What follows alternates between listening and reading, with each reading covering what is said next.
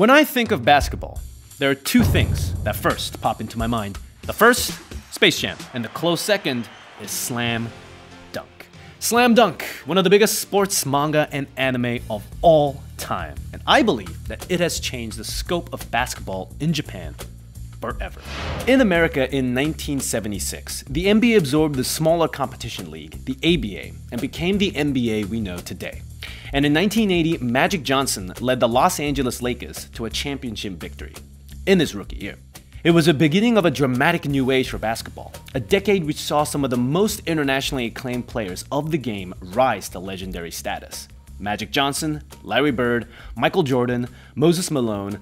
I could go on, but I won't. Our story starts halfway across the world in Japan, where basketball wasn't just unpopular, it was virtually unheard of. International broadcast sports were rare. There still are. Licensing fees for rebroadcasting sports events from abroad were expensive, and most people in Japan only got public TV channels.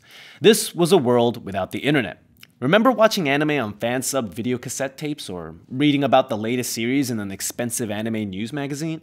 Or ordering overseas for authentic merchandise only to wait several months and not get the package because it got lost by the postal service? You have to imagine that being a fan of a largely Western sports craze when you were growing up in Japan was kind of like that. However, the sports of basketball have been around in Japan since at least the 1930s, when the first Japanese basketball league was formed, and many schools in Japan had indoor gymnasiums that could be used for sports in all seasons, and basketball was a common team sport for youth. In 1990, millions of kids were already playing basketball for school teams across Japan. So while not many people followed professional basketball, quite a few teens in the 80s would have played it. One such kid was Takehiko Inoue, who started playing basketball in high school purely to impress girls. But he fell in love with the game itself and became a basketball superfan. Inoue was a fan of sports manga and also liked to draw. His two passions, basketball and manga, would eventually lead him to create the internationally legendary manga, Slam Dunk. As Inoue was becoming a basketball fan in Japan, the NBA was thriving in the US. Inoue's favorite NBA team was the Los Angeles Lakers, nicknamed Showtime, the team of living legends Kareem Abdul-Jabbar and Magic Johnson himself. The Lakers played an exceptionally fast-paced, exciting run-and-gun style of basketball and won 5 championships within a 9-year span during the 80s. Inoue was already a working manga artist in 1990, but had not yet drawn his own original series. He started writing a story about a high school basketball player, a punk who started playing basketball to impress a girl he liked. Sound familiar? Slam Dunk, the manga, debuted in Weekly Shonen Jump in October 1990. The hero character Sakuragi had a striking red hair and a bad attitude. But really, he was just a normal hot-blooded teenage boy whose heart desire was to date Haruka-san, the cutest girl in school who also loved basketball. To win her heart, Sakuragi declared that he would become the greatest basketball player. Slam Dunk wasn't just the first basketball manga to be popular, it was the very first published manga about basketball ever.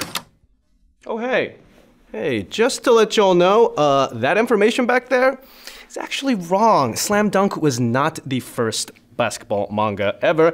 It's actually given to Dear Boys, a sports manga by Hiroki Yagami, published by Kodansha in Monthly Shonen magazine. And its original run started in 16th December 1989, a whopping 1 year before Slam Dunk was ever made. So yeah, just as a fact check. Just to let y'all know. Allegedly, Inoue's editor even warned him away from the subject, saying basketball was a taboo in this world. Inoue was charting unknown territory, and it's testament to its skill as an artist that Slam Dunk was given the green light at all. No one could have predicted that a manga about basketball would become so popular. So, why was it popular? Sakuragi is not the typical sports manga hero. He gets into fights, antagonizes everyone in the world except his beloved Haruka-san, and has no patience or respect for learning how to actually play basketball. But his chaotic energy and bullheaded stubbornness endear him to the serious team captain Akagi. Sakuragi's narrative journey go from thinking basketball is stupid to loving it with all his heart. He draws the readers in as we hope for this anti-hero to win against all those who would write him off as a useless troublemaker. To the knowledgeable basketball fan, Slam Dunk's characters make many direct and indirect references to the NBA, which Inoue would have followed closely from magazines and rare broadcasts. Some fans compare Sakuragi's playstyle and character appearance to the NBA player Dennis the Worm Rodman, a genius with no respect for the rules. Both play the power forward position, have flashy appearances, and wear the jersey number 10. By the same logic, Sakuragi's rival, Rukawa, can be compared to Michael Jordan. Criticized for being arrogant and undoubtedly a basketball prodigy, both Jordan and Rukawa even wore a black armband. Though if we do want to get technical, Jordan was a shooting guard and Rukawa was a small forward. The Captain Akagi is a doppelganger for Patrick Ewing and playing the same position, which is center. Now I and most non-basketball fans didn't know these facts, but Inoue added them anyway. He was creating the story firstly and most importantly for himself. He was also creating a bridge for new fans to find these connections later as they waded into basketball, and for basketball fans who would later find Slam Dunk and become fans of manga through it. Slam Dunk immediately enthralled the Shonen Jump audience, which already had a weekly readership of over 2 million people, thanks to popular series like Dragon Ball that was also running in it. Young readers would write to him that they started playing basketball after reading Slam Dunk. So Inoue was inspired and encouraged by this, to keep pushing himself to make basketball game details even more realistic and exciting. Even if readers of Slam Dunk had no other access to news and knowledge about basketball, they could come to love it and learn it through Slam Dunk. What set Slam Dunk apart from a lot of previous sports manga was his anarchic humor. Born from a genuine love of the game, Sakurai plays a prototypical fool character, constantly disrupting gameplay, antagonizing his own teammates, the coaches, and his friends. He actively works to thwart the plan from moving forward smoothly, which is both frustrating and entertaining. The humor of Slam Dunk also pokes fun at the hypocrisy of sports culture. The idolization of players as mythological heroes, of the game itself as a romantic ideal. He perfectly captures the feeling of playing sports as a youth. Not just the hard work and dedication, but the freedom, absurdity, and enjoyment that comes with it.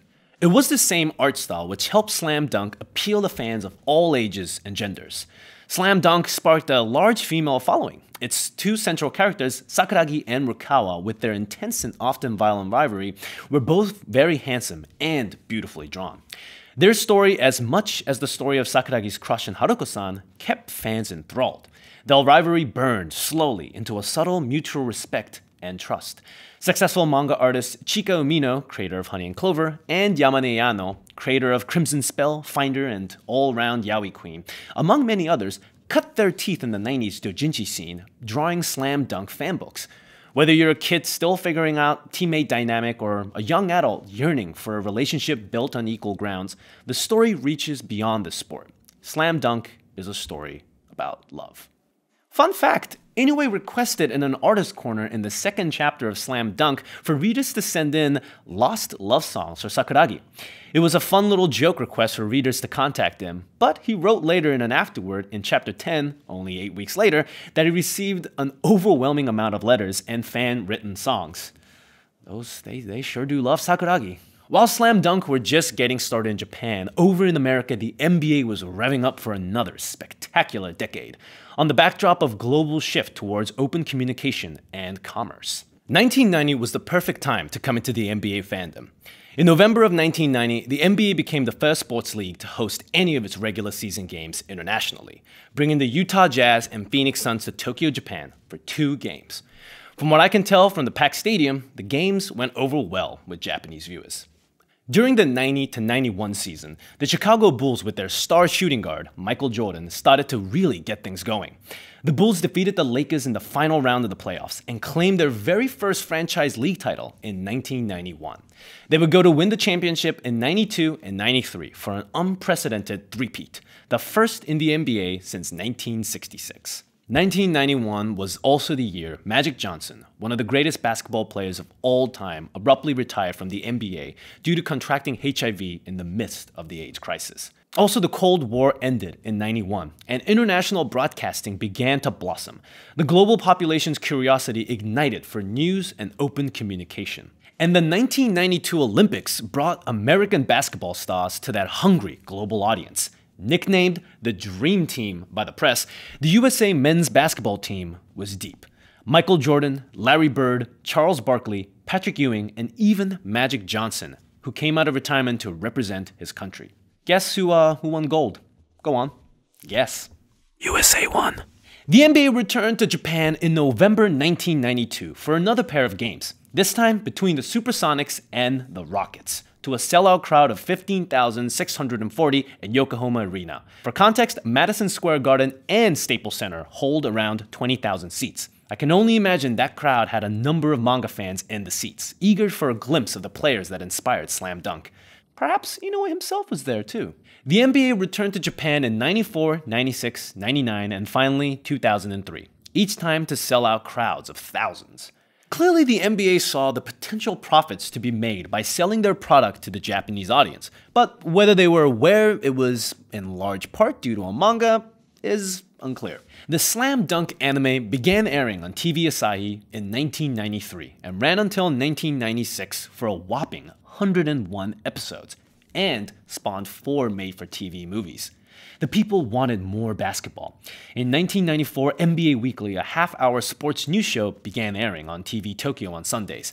By spring 1995, NHKBS showed an average of 2 games per week during the NBA season, and TV Asahi aired 1 game per month as well. It's difficult to measure Slam Dunk's exact impact on the popularity of basketball during its publication, except to say that, yes, it definitely was changing things. More and more kids were joining their junior and high school basketball teams.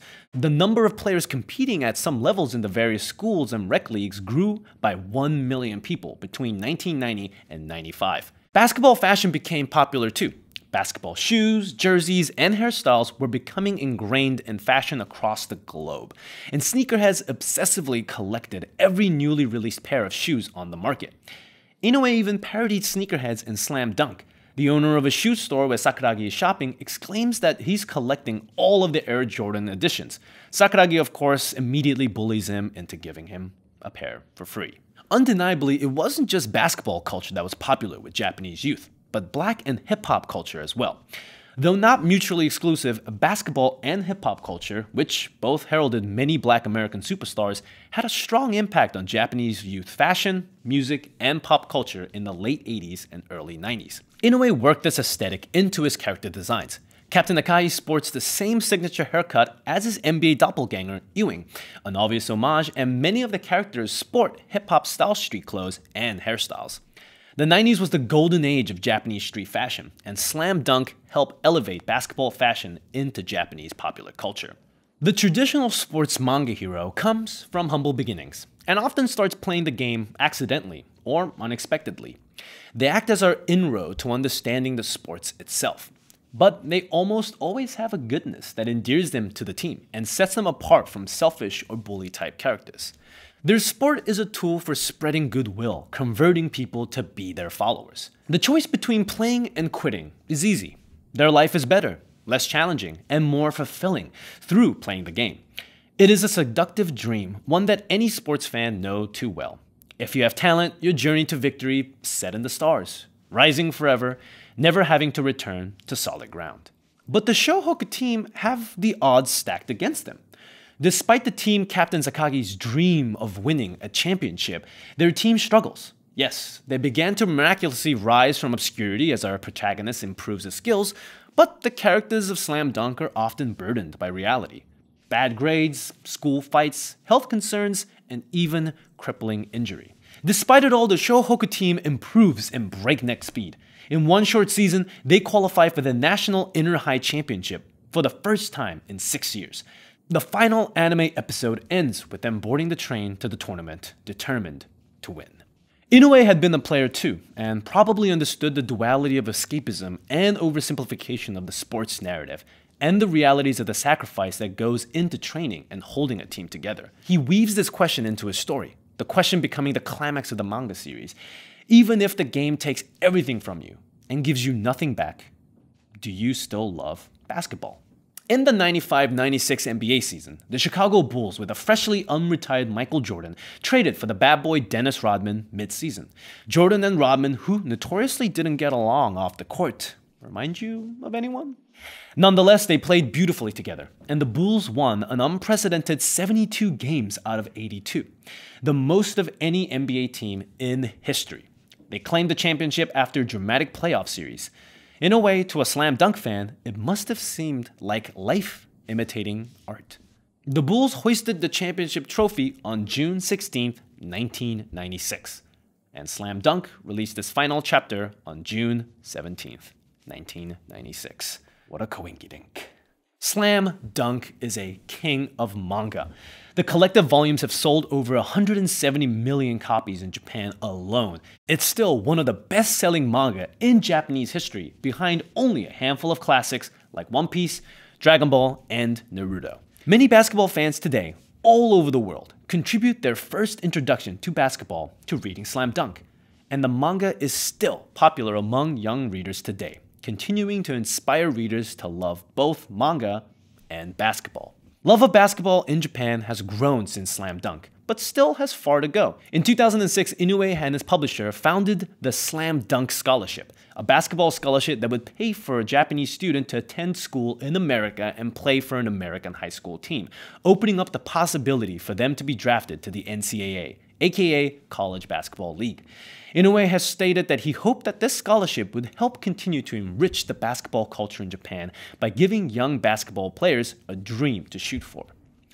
While fandom for the NBA has thrived since the early 90s, Japan has struggled to form a unified and successful professional basketball league of its own. The JBL was the only basketball league in Japan until 2005, when the BJ League was formed as a competitor. FIBA, the International Basketball Association, locked Japan out of international competitions in 2012 until it could merge the two leagues. In 2015, the B.League was announced, merging teams from both leagues. The B.League launched in 2016 and today hosts 36 teams with a robust season of 60 games. Their roster are a mix of local talent and American immigrants. One such transplant is J.R. Sakuragi of the Asin Seahorses, formerly J.R. Henderson, who changed his name to apply for a Japanese citizenship so he could play for the Japanese national team. But did Sakuragi change his name to emulate the hero of Slam Dunk? No, he says humbly. It was just a coincidence. But perhaps just such a coincidence that might entice manga fans to take notice. Team Japan and the B.League may be fledgling, but they are a world apart from a non-existent basketball culture of Japan in the 80s. And Slam Dunk is still selling copies, drawing new fans in. In the final game of the manga series, Sakuragi injures his back and faces the possibility that he might not be able to play again, ever. But he stubbornly refuses to quit. A fool to the very end, he rejoins the game and helps his team to an upstart victory.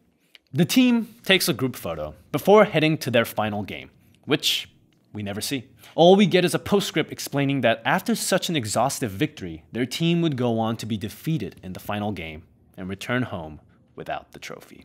The epilogue is a letter written from Haruko-san to Sakuragi, who is away from school recovering from his injury. Haruko writes that Rukawa has been drafted into Japan's dream team, but besides him, everyone else has continued on with ordinary life. Sakuragi and Haruko did not get together. The ending of Slam Dunk was sudden and atypical for such a long-running and beloved series. Basically, we're left unsatisfied. Slam Dunk is itself a sports anime.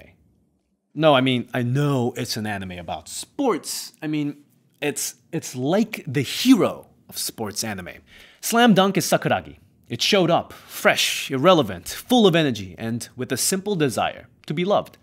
Slam Dunk is also Akagi, who loved basketball with all its heart, and that pure love for the sport above all else was its strength. Inoue himself has compared his manga to a living being. It began as a very personal project created against the advice of so many, but it kept fighting. It grew along with his characters. The reason Slam Dunk is so popular isn't because Inoue accurately presented the game of basketball. In fact, it stretched a lot of the facts. In what game do high school games sell out in full arenas, and why are his three-point shots always wide open? But what shone through was his earnest love for the game. He chose to do something different, something he personally was passionate about. Why did Inoue end the series when he did? Why so suddenly? Captain Akagi graduated without ever winning a championship, and Sakuragi's back injury was still healing in the short epilogue. Will he ever play again? That is left up to us, the reader. Do we believe Sakuragi will find his way back to basketball and achieve greatness? Or do we accept the final loss, the heartbreak, and move on? The Slam Dunk anime ends after the defeat Shoho Ryonen before the Inner High tournament. Inoue has even said that he had thought about quitting manga after he finished Slam Dunk, but he did something courageous. By leaving behind a project that had garnered so much acclaim, setting himself loose when so many other shonen manga creators would hang on to one series for decades. When Slam Dunk stopped running in '96, sales for Shonen Jump Weekly plummeted. This is in part due to Dragon Ball's ending its serialization in that same year.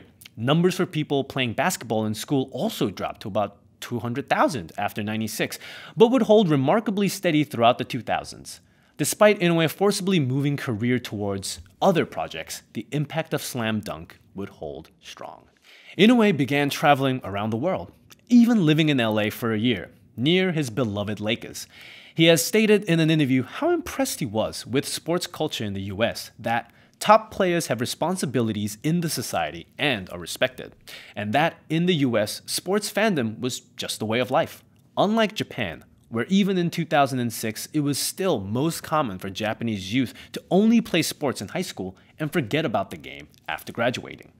After Slam Dunk, Inoue began drawing Buzzer Beater, another basketball story, but this time with a sci-fi twist.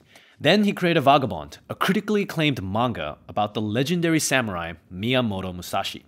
And lastly, Real, a seinen manga about the sports of wheelchair basketball and the stories of the people involved. All of them containing the passion that Inoue has for the exploration of humanity, life, tragedy, and for Buzzer Beater and Real, the love of basketball.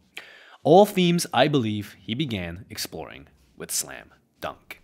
Maybe Slam Dunk turned people on to basketball, but it was the story of Slam Dunk that people kept coming back for. Without the narrative, sports is just a game. Inoue tells the story about the love of sports, to accept the wins with the losses. No victory set in stone and no stars rise is guaranteed. To be a true sports fan, one must choose to love the game anyway.